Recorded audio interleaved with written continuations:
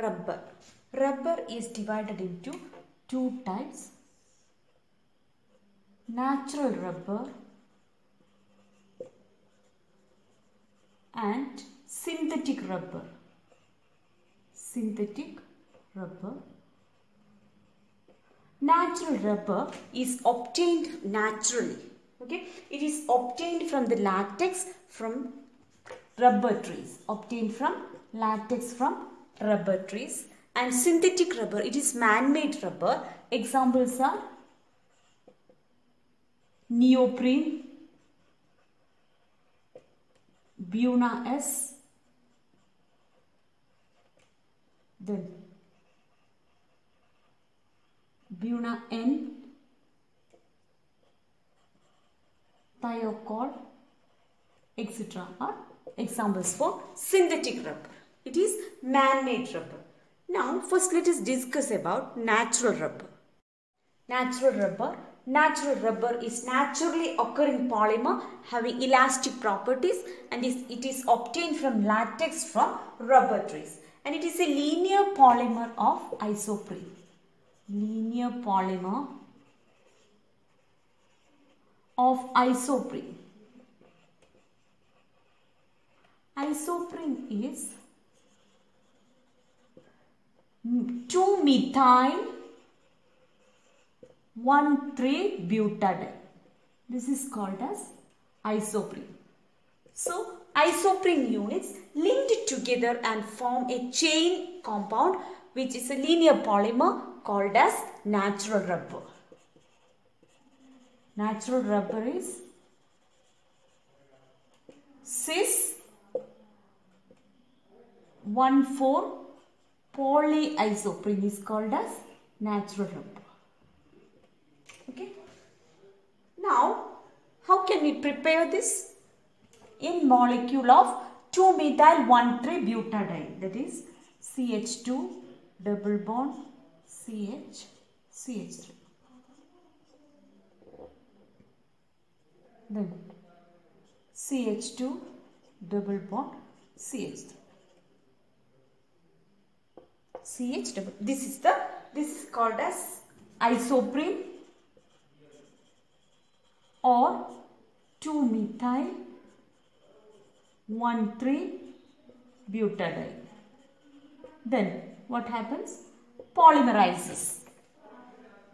And this bond shifts towards here and forms CH2. Then C double bond C, CH2, CH3, here CH, N times. This is called as natural rubber, which is cis 1,4 polyisoprene. Okay.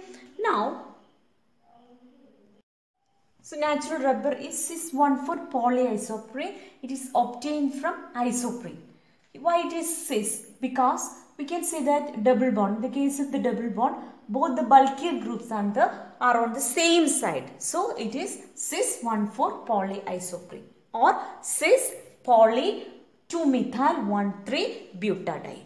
Okay, this is the compound. Now, what are the important properties? They are elastic in nature. Natural rubber is elastic in nature because the molecules are held together by weak van der Waals forces. Weak van der Waals forces. So, it is having the property elasticity. Okay, that is they elongate under stress and regain its shape when the stress is released. Next, it is soft at high temperature and brittle at low temperature. Next important property, it is soluble in non-polar solvents. Non-polar solvents.